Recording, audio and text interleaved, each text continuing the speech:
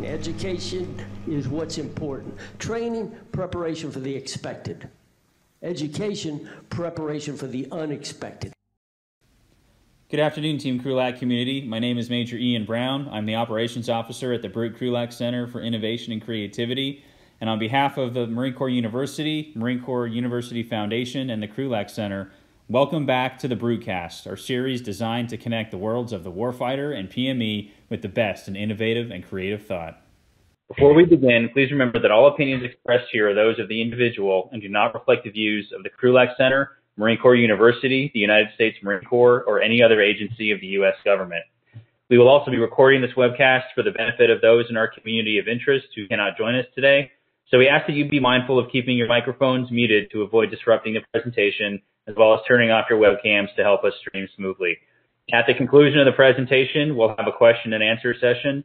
So if you have a question, just type it into the group chat and we will get to as many as we can after Mr. James concludes his presentation. With that, I'm pleased to turn things over to Dr. Brandon Valeriano, the Krulak Center's Bren Chair for Military Innovation, who will introduce today's speaker. Dr. Valeriano, over to you. Great, thank you. And I'm delighted to be here. And it seems like we're kind of creating a makeshift Great Power Politics Week. We had a talk earlier today with the Krulak chairs, and we're going to follow that on with a talk today from Patrick James. Pat James is a Dornsife Dean's Professor of International Relations at the University of Southern California. He is the author, editor of over 30 books and over 160 articles, serving as a key foundation point for international relations and the study of structural politics, and also the study of Canadian foreign policy. But let's not hold that against him. He also serves as the non-resident fellow at the Krulak Center. And more importantly, I'm proud to call Pat my friend. I've known Pat for about 20 years now. I think the first time I talked to him, I overslept as a 23-year-old grad student when we're supposed to go to a battlefield. I think it was the Battle of Franklin or the Battle of Nashville. I forget which one. And it's funny how things have changed, because now staff rides are a common part of my life. And so is Pat James. So with that, I'll turn it over to him. Brandon, thank you very much for those memories. And it is indeed great to be here with you today, to be your friend and to be making new ones. I'm delighted to have a chance to speak today about a collaborative project, and I think Ian is about to put those slides up for me, and we'll get things underway. Terrific, Ian, thank you very much. What I'm going to talk about today is a book with my collaborators who you can see listed. This will appear with Bristol University Press at some point early on, I suspect in 2021, given our rate of progress. We're very far along. I'm going to give you a sense of what we've discovered in the book, and moving forward to the outline, I'm going to try to accomplish the following 6 things over the course of the next 30 to 35 or so minutes. I'm going to tell you about the purpose of the project, present some arguments that are contained within the book, then on to 2 sources of data. First, some interviews, and then surveys. I'll talk about the implications of what we found in our project for great power competition and looking at cross-strait relations, China, Taiwan, and the role of the U.S. in East Asia, and then I'll sum things up. So in moving forward, we're studying great power competition in an era of rapid change, trying to learn as much as we can about it. A basic argument is that to do so under these difficult conditions, unpredictable, who knows what's coming next, and it all happens so fast, we need a regional focus. So we need to combine these things together. Looking at great power competition within a regional context arguably is how we will learn the most about where the international system is going. We're trying substantively to understand the connections between and among the dramatic rise of China, the identities, note the plural in Taiwan, stay tuned as to why we're going to focus on such things and why we think they're so important. Cross-strait relations, in other words, the mainland and Taiwan, and notice in parens and insecurities, that will turn out to be very important along the way. And then the bottom line, vis-a-vis great power competition, the role of the United States in East Asia. So think of these questions that we're trying to answer along the way. How has China's rise altered the following things? The way in which the people of Taiwan think about themselves, their identities, if you will, the relationship in the Taiwan Strait itself between the mainland and Taiwan, and then the U.S. role in all of this and how it reverberates outward into great power competition. On then to the arguments. Having said a little bit about the purpose, here's a book that everybody reads at some point or another. Oh, Brandon wanted some humor. Wow, wouldn't you like to have this guy's citation count? So Thucydides, The History of the Peloponnesian War, is one of the greatest books in the history of international relations, utterly foundational. One of the quotations of it that's especially memorable and relevant in our context is that in this story of war long ago, Athens and Sparta are the leading city-states, and the quotation I'm thinking of in particular, and there are many, many great ones in this book, is that the rise of Athens and the fear it instilled in Sparta made war inevitable. It seemed to, at least, in that ancient context. Is war inevitable now between modern incarnations of Athens and Sparta? Stay tuned. In a 20th or even 21st century context, translation of Thucydides and his brilliant history of the Peloponnesian War into social scientific terms takes place through power transition theory. The late and great Ken Organsky in 1958, in a book, very intricate and complex book, simply called World Politics, got into the idea of the power transition. Briefly, instead of a Kissinger-style focus on the game of musical chairs among great powers, think shifting alliances, the concert of Europe as the archetype, if you will, from the 19th century. Instead, Organsky says, let's look at the apex of the system, who is the leading state and who is either a realized or potential challenger. Doug Lemke, an intellectual descendant of Organsky and a fabulous one, a great scholar, in a book called Regions of War and Peace, urges us to look at regional hierarchies. In other words, explosions in the global system could have foundations in regions and even subregions. So we, of course, in this context, are looking at East Asia, in particular, Taiwan and China. Importantly, the power transition elements are about the United States and China within this regional context, as in what's going on between the two of them. We're going to try to get at where that story is headed through our research. So here, in the eyes of myself and my collaborators, and indeed many people who are quarreling and arguing about this, is possibly the most dangerous real estate in the entire world, the Taiwan Strait. We're going to see why, because some of the identity-related factors are going to be important here, but this is one of the most explosive areas. So if one would ask in this talk, you're trying to understand great power competition, why Taiwan? Why identity? Why this sort of thing? First of all, this is a very important subregion to understand. And see, if you can make it out, it's supposed to be a hall of mirrors. It might be hard to see on this particular slide. Notice the word perceptions is emphasized. The material rise of China is a story that's clear and easy to see. But reverberating, much like a hall of mirrors effect, are senses of identity across the strait, perceptions and misperceptions that can really matter to great power competition. We're going to explore this, and notice that I emphasized insecurities earlier on. Insecurities are going to factor into things as well. I could put up a whole bunch of different graphics. All that really matters is the shape of this. This is the takeoff of China in terms of its GDP, going back to major reforms from 1978 into the second decade of the 21st century. There is the typical sort of S-curve here. If we extended it, it's flattening, but importantly, the takeoff was reached. One thing no one will argue about, regardless of how they feel about the exact balance of capabilities between China and the United States, is that China clearly now, if anyone deserves the mantle of challenger, if the U.S. is the leader, it's China. So at the very least, China is challenging, and who knows, depending on the indicators, is it possibly even leading in some ways? But at the very least, it makes sense to focus on the U.S. and China and the sub-region, the home base of China, of course, East Asia, and in particular, the Taiwan Strait. What about what's going on inside of China aside from its tremendous material rise? It's actually more about something that isn't going on. There's a lack of political reform. And while it is not Mao's China, it is not the United States or a contemporary democracy in other form. It simply isn't. At the same time, within Taiwan, over the course of the dramatic rise of China in material terms of the mainland, there has been, if you will, a rise of democracy, an equally dramatic set of changes within Taiwan, and an attendant Taiwanese identity that's been developing. And this is going to turn out to be very important as we move forward.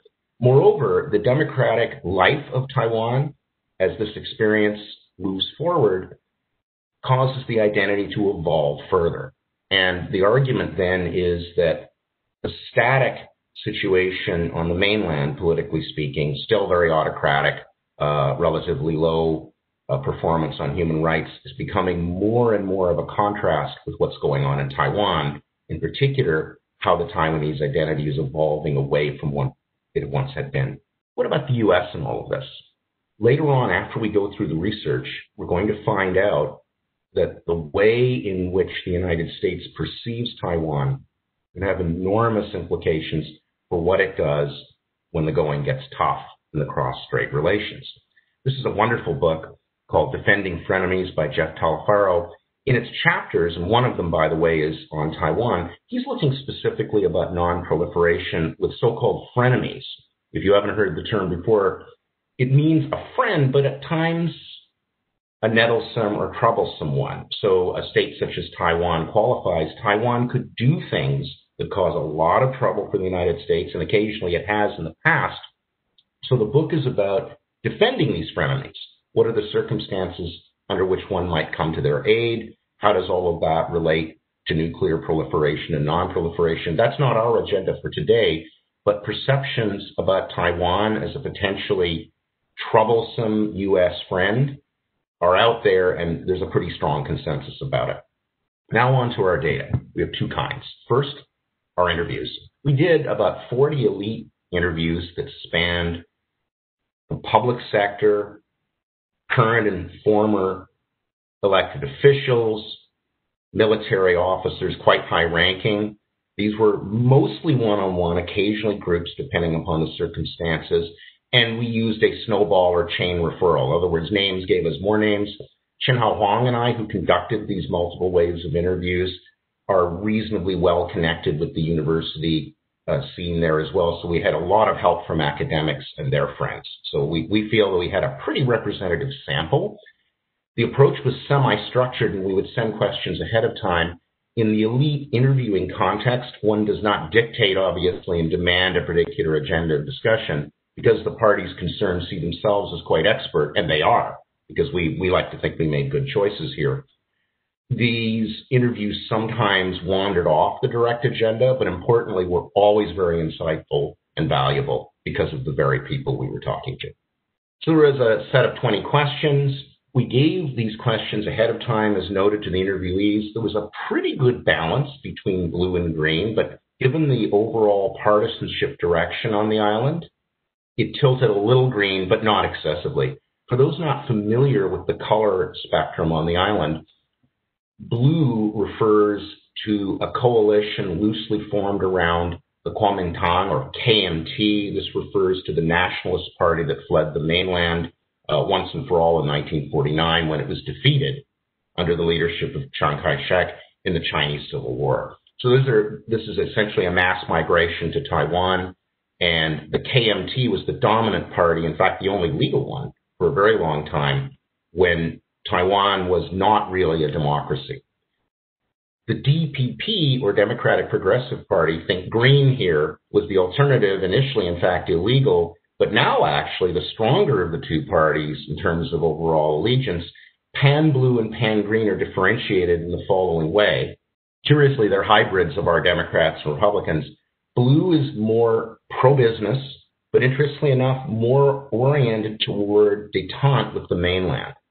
Because of the origins that it has, that would make some sense, right? There's a desire for reunification if somehow possible. Whereas green would be more economic populist, more concerned with the working class, if you will.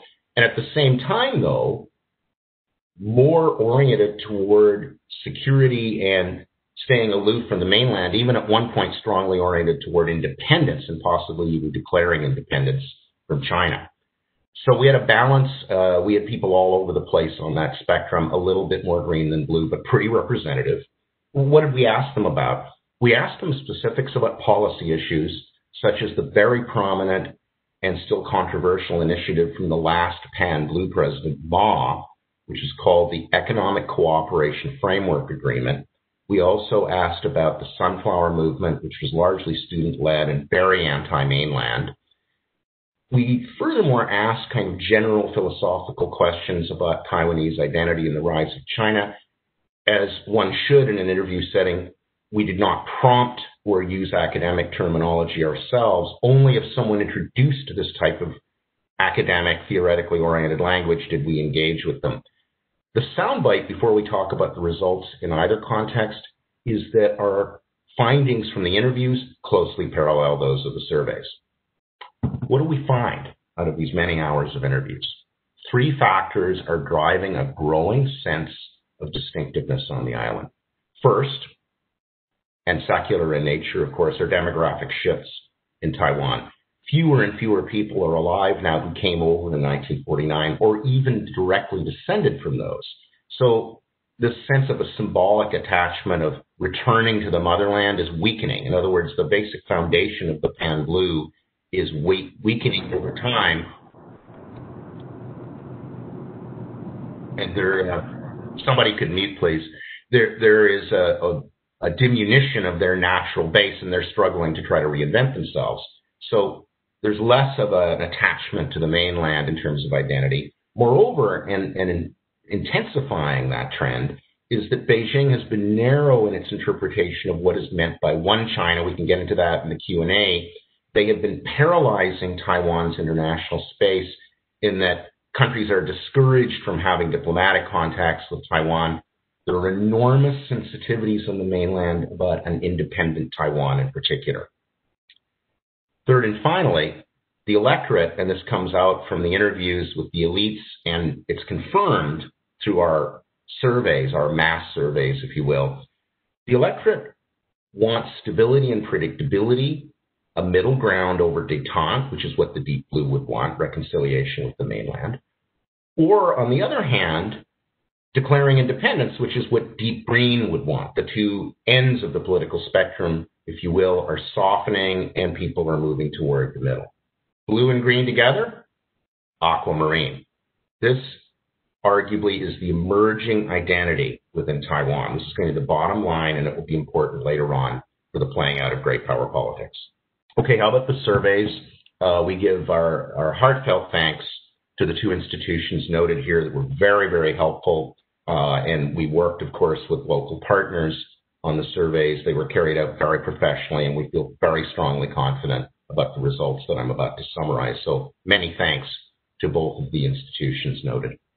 I'm going to show you a few graphs and pie charts from the relevant points within the book. And here's a question that we asked. Do you think the standard of living will be better in Taiwan or mainland China in 10 years? There's a lot of ambivalence here, but there's actually a small plurality, which is kind of interesting, in favor of mainland China, even as we see overall the modal answer is ambivalence. Who knows? Sensible, perhaps.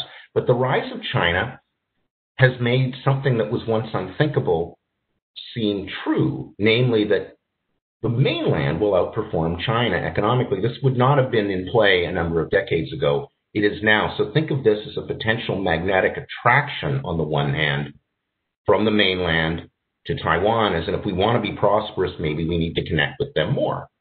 Here is a chart. I apologize if the scaling on it is difficult to read, but it'll be easy to understand and interpret. That looks somewhat like a normal curve, if you will. And the question is the economic rise of China a threat or opportunity?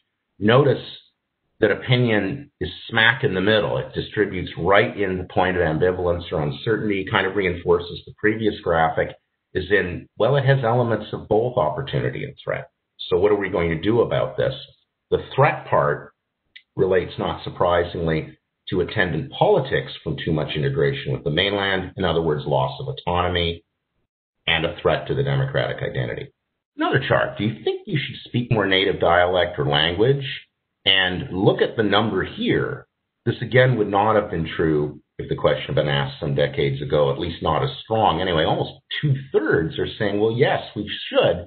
this is a strong indicator of the emerging sense of being Taiwanese, a greater openness to speaking languages that had not been predominant and were certainly not connected to the migration of the KMT from the mainland. What matters with this question, do you wish the status of Taiwan and mainland China to be unification, independence, or status quo, is how many of the people answering want the status quo either in connection to something else or perhaps on its own, whatever indeed it even means. And we're up to very high numbers. Another important thing to take from this is that views are kind of all over the place. In other words, it doesn't seem like anything is a dominant position. The highest percentage you can get in response is status quo now, decide later, 38%. Once again, reinforcing the sense of moving to the center and or ambivalence, if you like, about what's going to happen and what should happen. What does the status quo mean? The important thing about this particular graphic, once again, is that you don't have some huge overwhelming number. You've got a lot of different interpretations of what is meant by the status quo. This is because in terms of safety for Taiwan as a security issue, it's best not to be too specific. In other words, does it mean de facto independence coupled with legal status as part of some kind of larger one China? There are all kinds of different nuances. If we given more categories for people to choose, we get an even wider range of answers. So status quo is an abeyance in a sense. Who knows exactly what it means? That's important too, in that it also moves in the direction of moderation, a dominant tendency toward either what was once a pan-blue or pan-green preference in any kind of intense way. This may be the most revealing slide of all in terms of identity. Do you consider yourself Taiwanese, Chinese, both, or other? Look at the percentage that say Taiwanese together with both. That's 98% of the public. That's a major and staggering change, in its own way, arguably as dramatic and important as that exponential growth curve that I showed you for the mainland's economy. In other words, the degree of change in the mainland in material terms is equaled by changes in Taiwan in ideational terms. And it's all in the direction of being Taiwanese. Now we're getting closer to some things that are directly connected to the role of the United States in great power competition. This is a slide that goes on the horizontal axis from 0 to 100. In other words, percentage or probability. If there's a clash in the cross-strait region, how likely is the United States to defend Taiwan? Opinion is barely majority, if you take 50% as the threshold, expecting help from the U.S. This is very important in terms of how it will play out. Notice that there's a so-called Schelling K point, in other words, a salient point of 50-50. The only number that commands a relatively large individual coding or of responses from people in the survey is 50%. In other words, flip a coin. More people are optimistic than pessimistic, but importantly, because of all the ambivalence and the rapid rise of China, there's a great deal of uncertainty in that Taiwanese, even though they have not read Jeff Talafaro's book and don't know what a frenemy is, there's a latent sense that the United States and Taiwan are not in the same relationship they once were. There's a great deal of uncertainty going forward. So summing up what we found with the two sets of data, if we had more time to report, the survey and interview responses are remarkably reinforcing of each other. There is a soundbite here, a shift from an overwhelming sense of being Chinese to being a mixed Chinese-Taiwanese identity to an emerging consensus on being Taiwanese. It really seems to be moving in that direction if you look at the data in aggregate from both sources. Now, a kind of magnetic sense of things. Economic convergence is the attraction of the mainland. But there's also political divergence or repulsion, just like magnetic polarity.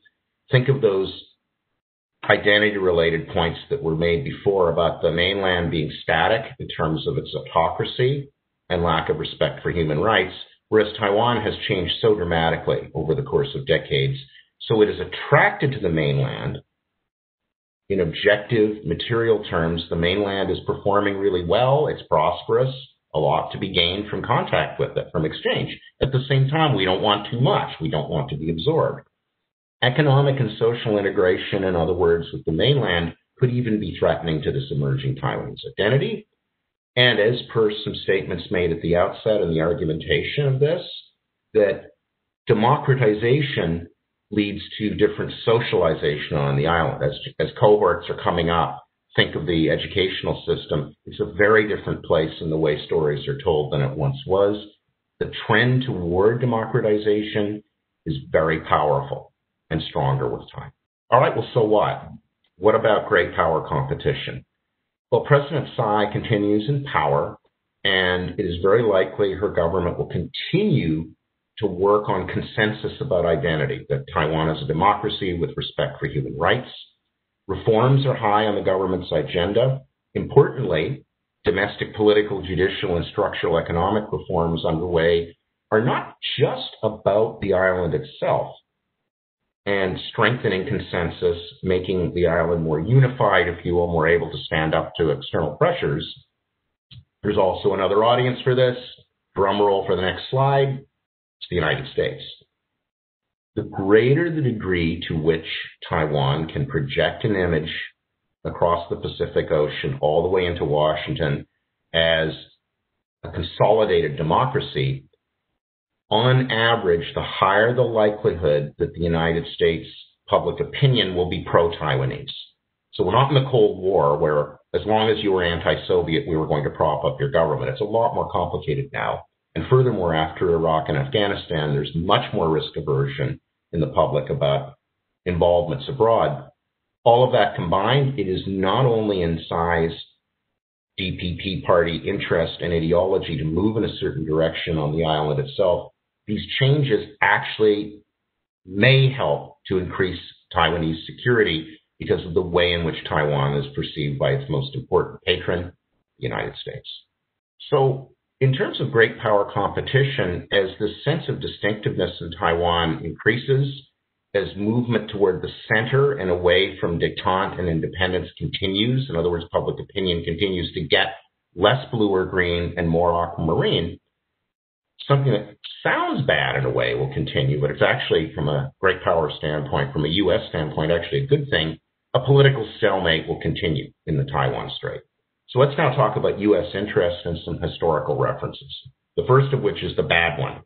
The Crimean War was a long time ago, but sometimes the old wine comes back up in new bottles, if you will. Just think of what's going on now. And while neither the Russian Empire nor the Ottoman Empire exists anymore, as they did in the 1850s when they were squaring off in this conflict, the players just have different names now, arguably.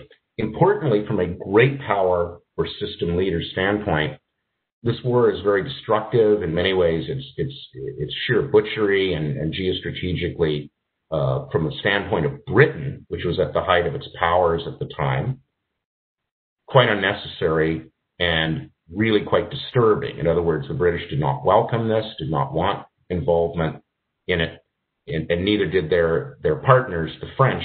But importantly, situations in subregions can get out of control for any number of reasons.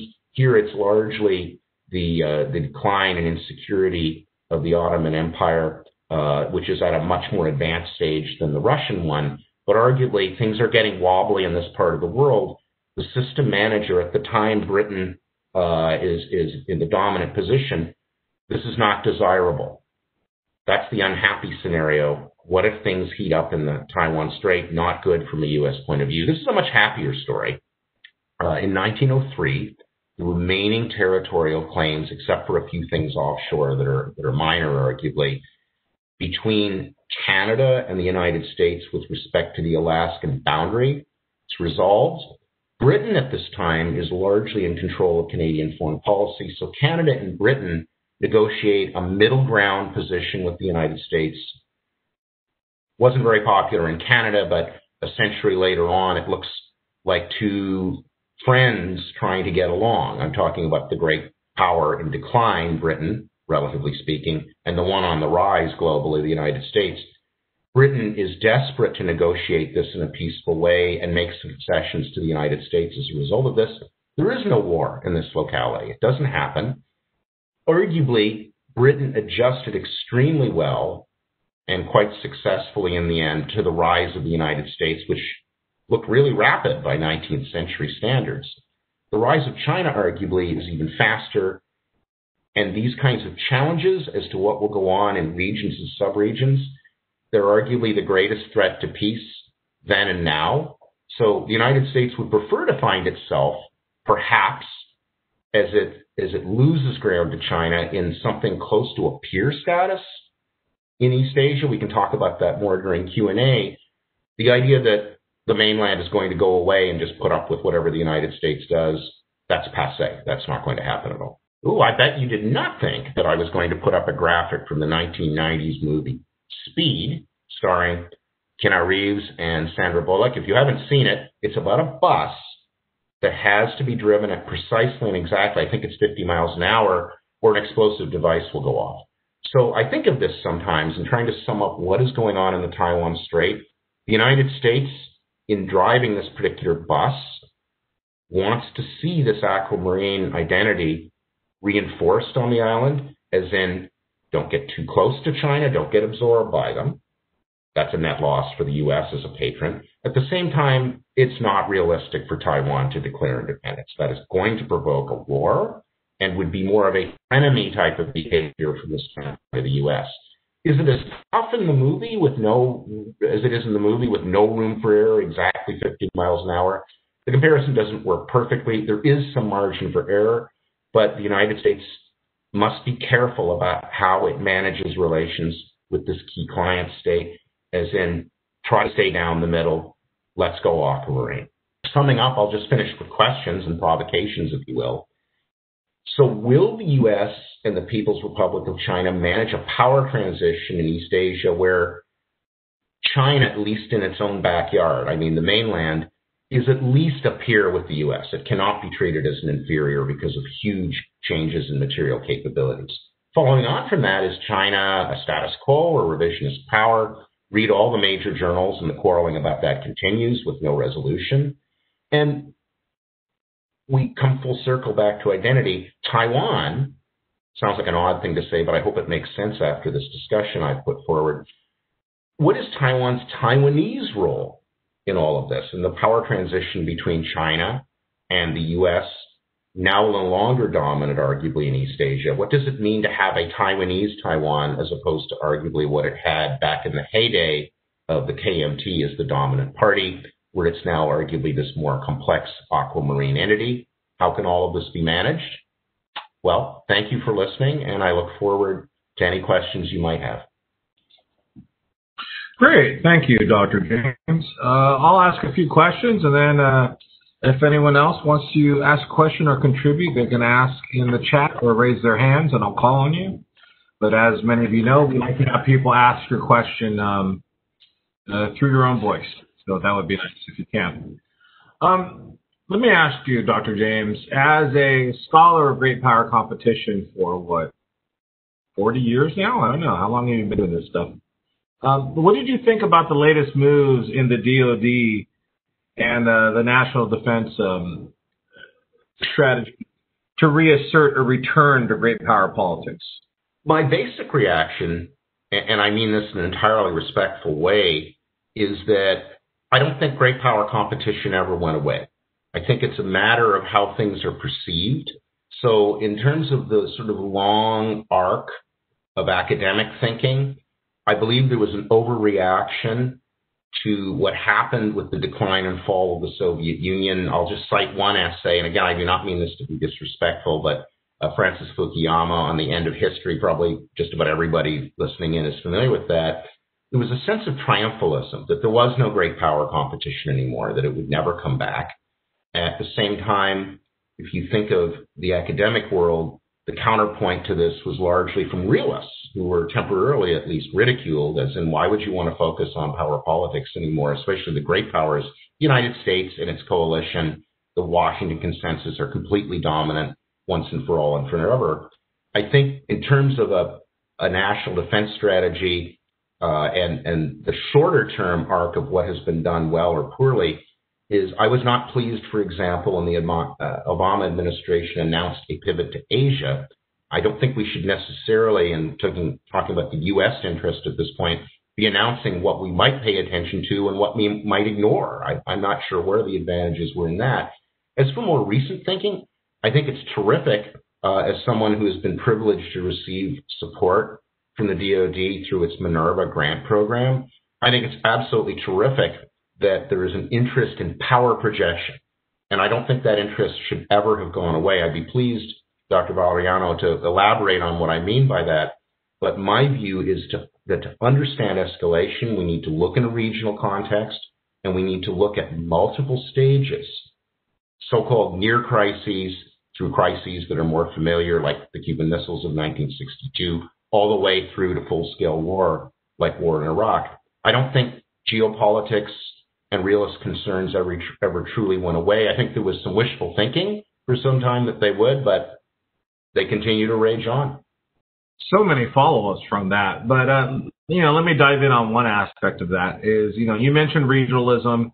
Your scholarship here is really focused on Taiwan, third-party actors. You've been doing structural politics for a long time. Is that where you think the field needs to go? Is that where you think the main lessons are? How have you evolved as a scholar of structural politics over your career? I'll take the autobiographical part and run with it a little bit because I think it gets us up to 2020. I think that our field, writ large, international relations, is just like fashion. For those of us who are more in my age group, and yes, I have been around a long time, people may remember bell-bottom trousers. They remember tie-dyed shirts or whatever the case may be. Why am I even mentioning this? I don't mean this to make fun of any particular line of research, but at times there are certain waves or fads, whatever you want to call them. So I'm going to cite two. There was a lot of first-rate work done, but there was a lot of fad following on, first, the democratic peace, the idea that there was going to be this sort of Kantian world. And I crossed my arms at that one and stroked my non-beard or whatever and said, I'm not buying this. I think this is too triumphalist. And then after 9/11, again, I don't mean to disrespect first-rate works of scholarship that were done. Everybody had to have their terrorism paper. So now the only thing that matters are non-state actors. I think all of this was an overreaction. I think structural politics always mattered. And my view is that when the Soviet Union imploded and shattered, that it was only a matter of time, as the saying goes, for new challengers to rise. This was absolutely going to happen. And econometricians who were looking at growth rates and movement around the world would have picked China, honorable mention to India some decades later.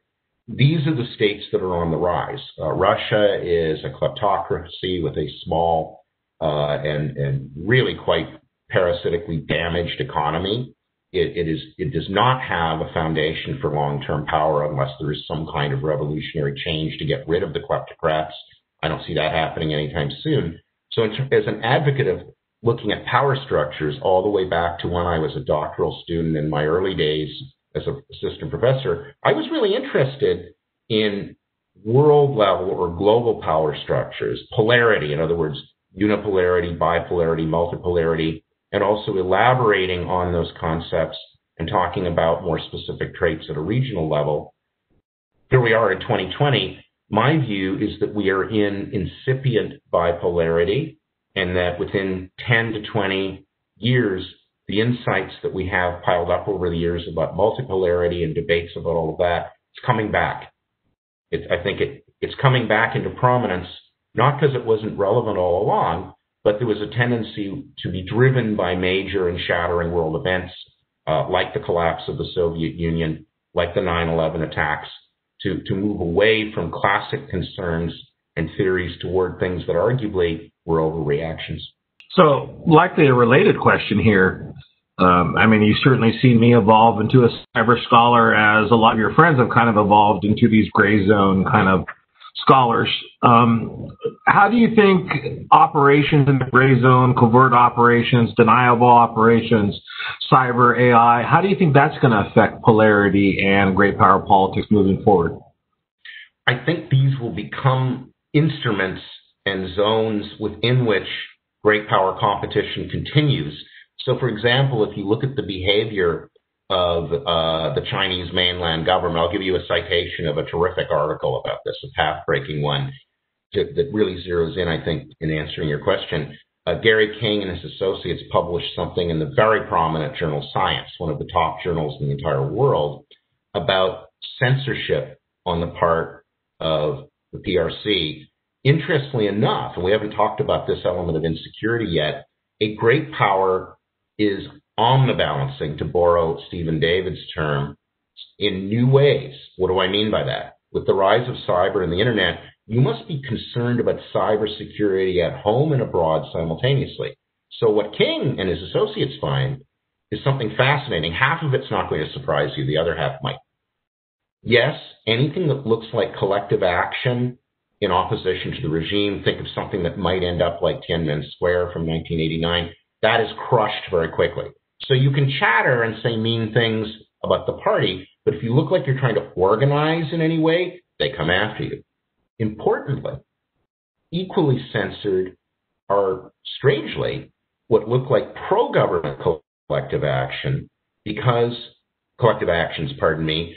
there are worries that nationalistic rage over issues such as Hong Kong and Taiwan can really anger the public and whip things up to the point where the party may risk losing control. In other words, the anger, the rage just gets too extreme, and there's a narrative of humiliation. Many people do not know, for instance, that there's a National Day of Humiliation in China, which sounds very strange. It's largely directed against the Japanese occupation of Manchuria, but more generally against imperialism. So China in the cyber world is, of course, engaging in its own PLA-related offensive activities. And that would be an area, Brandon, of course, where you have much more expertise than I ever will. At the same time, the Science article from King Associates shows the omnibalancing, trying to stay safe at home by preventing both, strangely, pro and anti-government collective action from unfolding because of the risk of losing control. So there are new elements of great power competition. How do you play offense and defense in the 21st century? You need to be in cyber as well as the material world we can see. Okay, great. Thank you. I never really thought about applying omnibalancing here, but I assume our mutual friend John Vasquez would not like that term. So I'll have one more question, and let me know if anyone in the audience wants to ask a question, or JD here. I don't know if that's a question or a comment, but we certainly welcome questions. So your project that you presented today, and a lot of your work that you're working on now, is funded by the DoD and Minerva. What have you learned by interacting with the DoD and the goals of the Minerva program as it meets scholarship, and what advice do you have to other scholars as they move down that path? I strongly urge collaboration with people in the military, and it's been a really great privilege to work, for example, with Scott Silverstone at West Point, and he has added an enormous amount to my collaborations in studying power projection, great power politics, great gray zone conflict, as you labeled it before. And I think it can be a very revealing experience in terms of policy relevance, that the concerns of foreign policy sometimes arguably get too much under the rubric of think tanks, so-called white papers, or whatever the case may be. Academics have something to offer too. And you can see, Brandon, the graphic that's up there. One thing that in my collaboration with people in the military they found interesting is the idea of a translatable graphic language for conveying cause and effect and argumentation, importantly in ways that are not jargonized, that might help in cognition, if you will. And the approach that you see, there's an example here, essentially, it's our book in one page, the book that I've been talking about today. And there's a particular set of notation that's used. I have developed, and there's great interest, at least so far. I hope people on this broadcast will be interested in contacting me, because I'd love to have your work represented in my archive. By representing more work graphically in this type of form that's translatable, we strengthen the ability of people in, if you will, the policy-oriented sector and academia to talk to each other. Because right now it's a virtual Tower of Babel. We're both active, for instance, in the International Studies Association, which has over 7,000 members. It's like sectors of that are talking in completely different tongues, where they have almost no contact with each other anymore. So to circle back, my view is that a graphic term, and I got into this in my presidential address for the International Studies Association.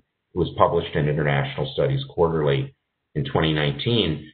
My view is if we're going to have more productive contact between people who are in the military/policy world and academia, we must have a visually oriented translation mechanism.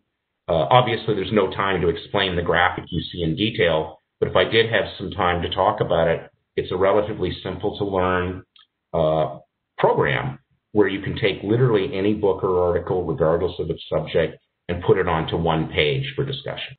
Oh, great. It seems like you and my good friend Ben Jensen have kind of come to the same conclusion. He's been doing these causal models in class for a long time, and I wonder if it's because of the same kind of outgrowth of engagement that you're kind of experiencing now.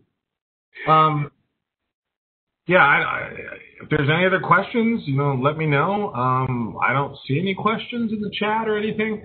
I guess we'll just wrap up by asking Dr. James what you're working on next after this and where you're going with the rest of your research. Thanks so much. I've been, as you pointed out, I've been at this for a while, and I am an unashamed realist. And what I have done, and we are, of course, both very close to Professor John Vasquez, who in my opinion is the world's most brilliant and successful critic of realism. We have lots of engagements with each other. I'm writing a book that looks at the totality of realism on the study of the causes of interstate war since World War II. So it's a very long manuscript. It applies that technique. It literally takes all of the books that have been written from a realist standpoint about the causes of war in the last 75 years, translates them into this graphic format that I have developed, and uses this to try to get a greater sense of wisdom, applied knowledge about why wars occur and how we might prevent them. This is the work that I'm spending the most time on now that's a solo type of project, but I also have my collaboration with people in Minerva who are interested in great power projection. Beyond the scope of our discussion today to say much more than I did a few minutes ago, but this is about gray zone conflict, great power competition. And to circle back, as a realist, I think none of this ever went away. I think at times it was wishful thinking that realpolitik, that great power politics and competition went away. They never did. They perhaps were dormant for a while in some locations, but they have this way of coming back. Okay, great. Well, thank you, and we appreciate your contributions this week to the Marine Corps University. Normally, we'd give you a coin right now, but we're in the COVID land, so we cannot add to your coin collection. So I'll hand off to Major Brown. All right, thank you, Dr. Valeriano, and Mr. James. Thank you again. We got a double header with you the last couple of days, so we're grateful for your help with our faculty development program as well as reaching out to our Brewcast audience. So much appreciated. Thank you. To everyone else in the audience, thank you for joining us for this week's Brewcast. Make sure you come back next week, where we'll be leaving the real world for the world of fiction. Team Krulak non-resident fellow and best-selling author August Cole will join us for a look at fiction or useful fiction as a tool for exploring real-world problems. We'll see you all then. Thank you. Education is what's important. Training, preparation for the expected. Education, preparation for the unexpected.